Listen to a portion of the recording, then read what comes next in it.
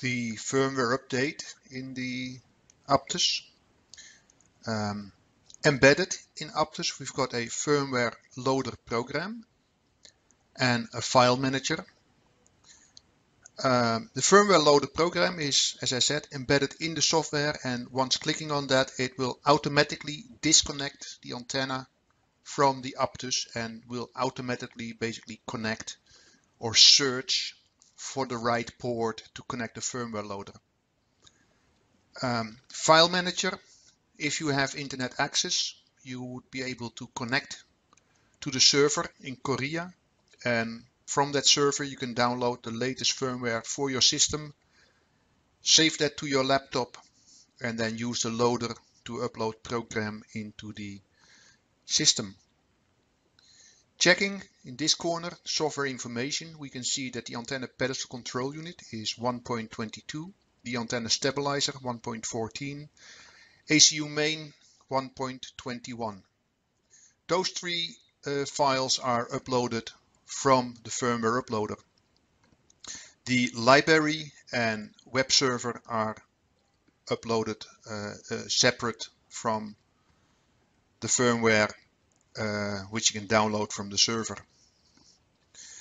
So as I said, in this situation we've got 1.22, 1.14 and 1.21. Now my laptop is connected to the internet, and if I go to the file manager now, you can see it's connecting, and I already downloaded the package to my laptop. So normally this V100 would be on this side in this row, and by putting a mark in front of your the firmware you need, pressing the arrow, it would come to the designated area or path which you are saving your software on your laptop. So in my situation, I downloaded the firmware package 14.10.22, and of course the firmware release will change over time. 14.10.22 basically means year 2014, month number 10, and the date, the release date 22. So firmware is on my laptop and I can close this. If I now press the firmware loader,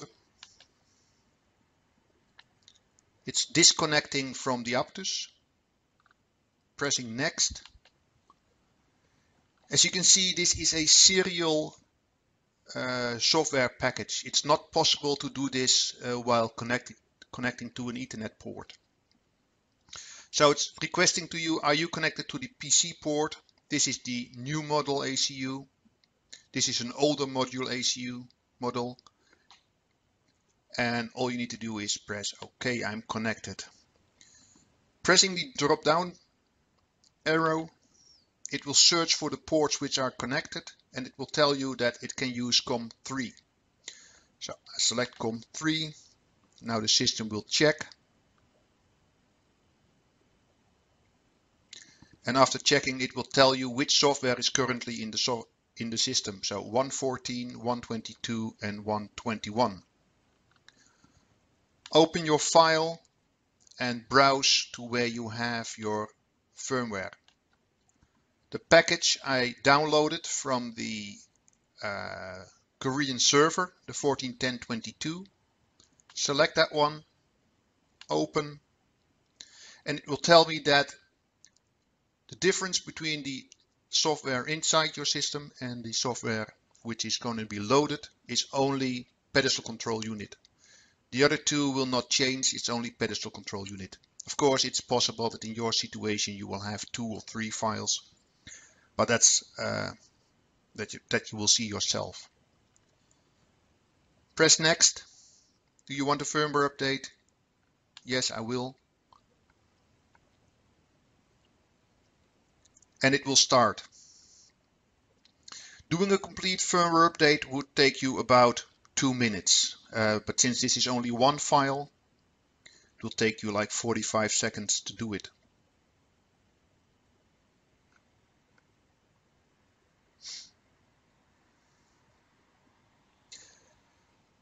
In theory, it's like that when you do a firmware update, the new firmware will be only activated after complete installation into the system. So if for any reason this one fails, you can just start it again. It will not damage your system in any way.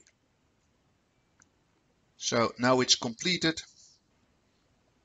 Okay, finish.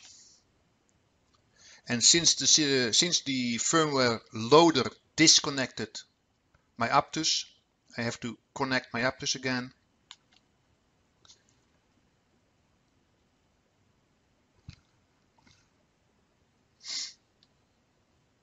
And as you can see, it's now connected and the antenna pedestal control unit changed from 122 to 124. As you can see, firmware update, simple, and everybody can do it.